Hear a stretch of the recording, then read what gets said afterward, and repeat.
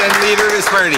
Thank you, Mr. Speaker. I want to say Kwei to David and Imelda and Waliwan for all of the work they have done, and in particular for teaching me about the difference between may and shall, because, Mr. Speaker, in fact, David and Imelda were the inspirations for the bill I brought the last legislature to amend the Education Act to go from may to shall, requiring the minister to ensure that there was appropriate curriculum in all of our schools that covered Indigenous, the relationship between the Indigenous peoples and everyone else through history and in contemporary times. To tell the truth, really, Mr. Speaker, and so that passed unanimously, and that's the last time I remember that Imelda and David were here.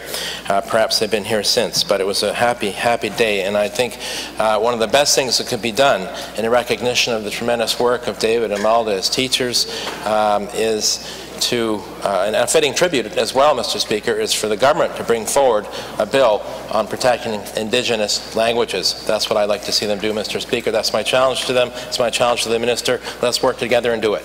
Right.